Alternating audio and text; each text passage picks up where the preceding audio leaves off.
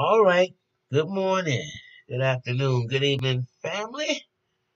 Welcome to this mental house for some food for our thoughts.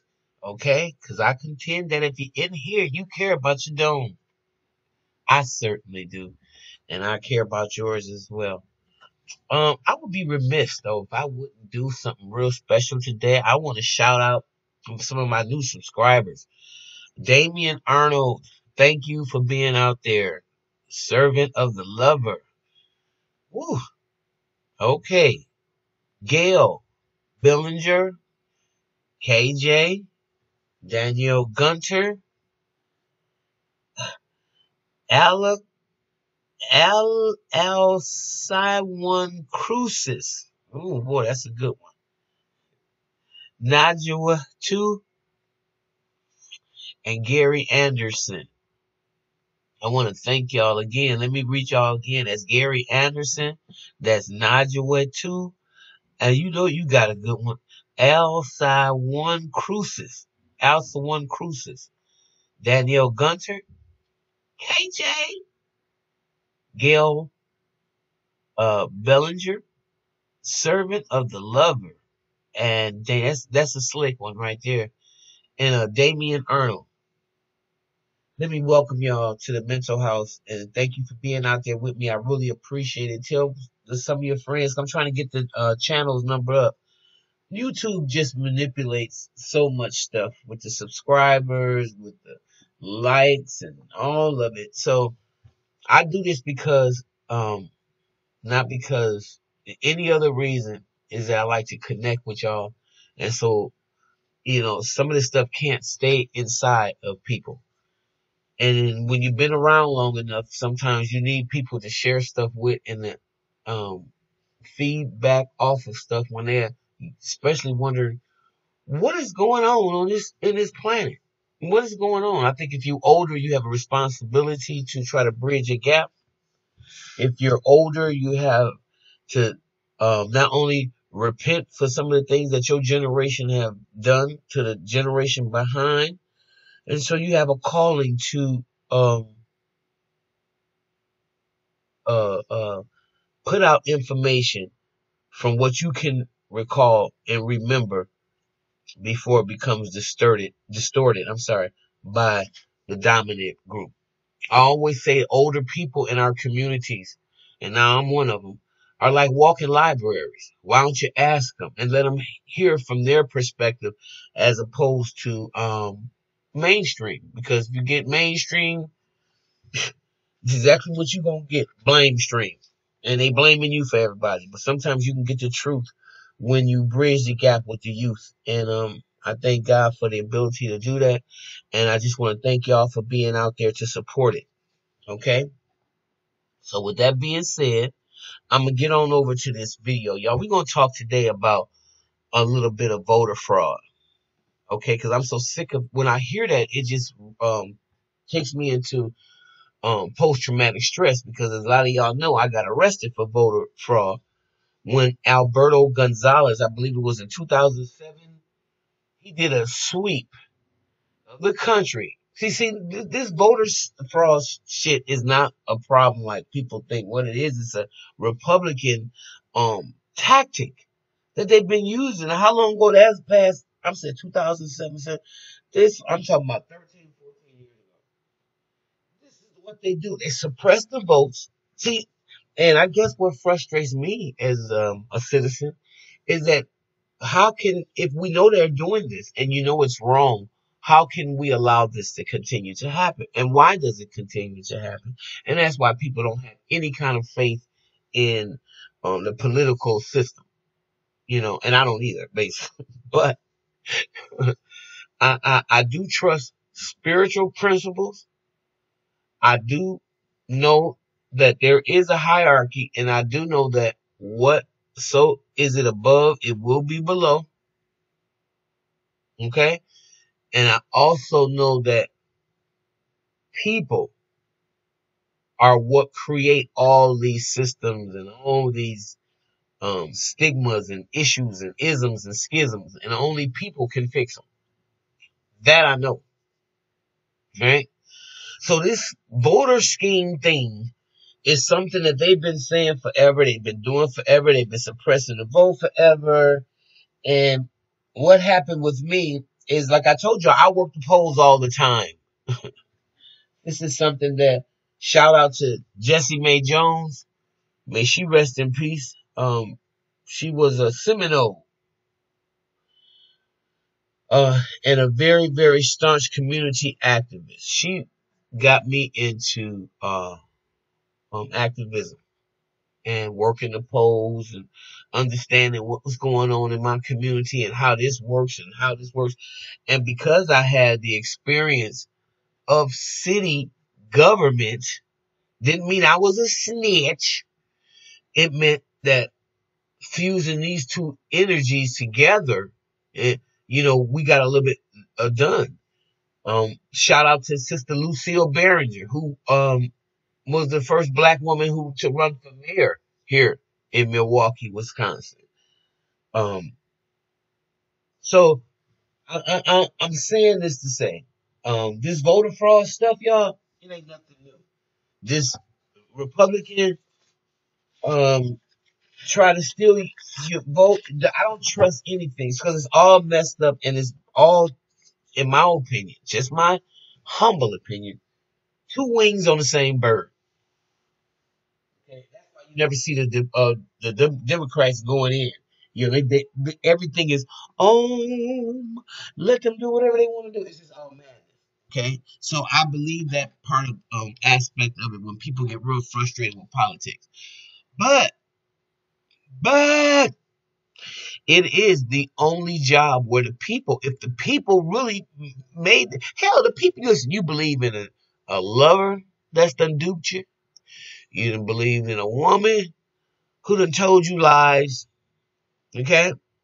So why is it so hard to say, okay, if it's a possibility that I can change my life to do this, I'm just going to do it.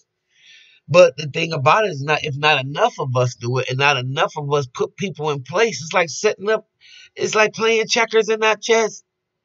If you want to continue to play checkers, you're going to walk away and say, ah. But if you want to get on the board, you're going to be like, okay, I got to figure out how they doing this. And then your numbers are already there. Why do you think that people are trying to keep you from voting? Because your numbers are there. Whether you believe in it or not, somebody do. So for the fact that I know that, because I done wasted my time on a lot worse shit, like bad Hollywood parties, bad 25-cent quarter parties, after hours where they done been shot up. And listen, I done wasted my time doing worse things than going to vote. So let's keep it real. Do something that's in your best interest. As far as I'm concerned, if anybody worked as hard as they do to try to keep black people from having firearms and to keep us from organizing and to keep us from voting, as my grandbaby said, duh, nah, duh. I'd be like, what? It go like this. Because in other words, if you don't see how this is connected, something wrong with you. Duh. So this Republican, this voter fraud, all this shit is real. They lie. When Roberto Gonzales did that and they come sweeping me up and putting me in the thing talking about, because the whole thing was, remember, Mike McGee. That's what they were mad about. I don't have a criminal record like I told you before. So the only thing they could get me was, here we go, got this singer, this recording artist, and this activist. Let me embarrass her and all of her family members and constituents and clients, so she won't work again in this town. We're gonna accuse her of voter fraud, and guess what? We're gonna put some of them in jail. I don't even know what the hell. What do you mean voter fraud? And of course, I was not convicted. And I wasn't the only one. There was even a white woman over in Waukesha, and I felt really bad because she got way worse. She was actually the head of Mary. I can't think of what her job was, but to make a long story short, what they did to her was short of tragic. Okay, she was not guilty, just like I was not guilty. Okay, but what they did was they tried to charge us with voter fraud, and so enough people will be afraid, like what's happening now. You get afraid, like a lot of people, whenever they start seeing the dominant society pushing back on them, they get afraid. They start telling you, you better not do that. They gonna do it. Listen, they gonna do it anyway. So if the spirit tell me to move on it, I gotta move on it. Okay. No, things have not been extremely at all because the way I work is such a sensitive um um um besides doing my music, because I'm always good thing I have that, because I wouldn't have survived.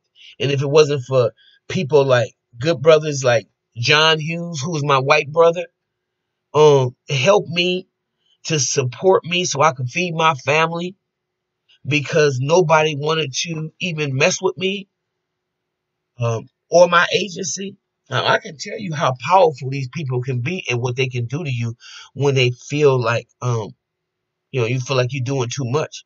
And that's why when we turn against each other, I get so upset about that, because I didn't get out of jail because the people had a fund for me. Neither did my counterparts. You know, so when y'all get to believe in all this voter fraud stuff, and when you at the point where um, you don't even think that your vote counts, it's not gonna matter. And I'm not gonna do it. This all I'm saying is you wasted time before. And if it is a waste of time, you've wasted time before. Do it. I'd rather do it. It's a song. I'd rather have it and not need it than to need it and not have it. Right? So just like your American Express. Might as well do it. Don't leave home and not do it. And for all of the people who are probably going to get charged with voter fraud, keep your nose clean, because it's the same thing they did back in 2007, 8. They're pulling it again. They're pulling it, and you have to understand that this cult that has taken over the Republican Party and Donald Trump and Attorney Barr, y'all, I don't care what nobody say, they gotta go, because this right here, in my opinion, is a real crossroad for America. It really is. Are we going to continue to have a democracy, or are we going to end up a dictatorship? Donald Trump is in bed with all those Russians, and so are a lot of other people up in the White House. Why do you think they call him Moscow Mitch? I mean, and y'all better wake up, or we're going to lose our country. And yes, I say our country because my ancestors, as well as yours, bled and died for this. My ancestors are so crazy, they fought on the North and the South. Okay? That's how crazy and brainwashed we are. So you don't have to worry about, some of us got Stockholm syndrome, and we gonna love you no matter what you do, just like a old loyal puppy, as Paul Mooney would say. Oh, Shep. Okay? But this is all I know. And while a lot of people try to pick on you and say, go back to Africa and yada, yada, yada, go back to the continent, yes, we need dual citizenship. But don't be a fool to think if you go back over there, let me just throw this in this bone, everything is hunky dory. You get into disagreements with people over there that's gonna call you an American. Oh, you foreigner. Oh, you American. How dare you think you're uppity, you an American. You like, but I'm black. Okay. Okay. So let's get off the color thing. Okay. Do your due diligence to get your vote out there. Take somebody with you. And if you haven't applied for mail-in ballot by now, you probably didn't plan on it, and you probably gonna have to go stand out. Just make sure you strap up and go.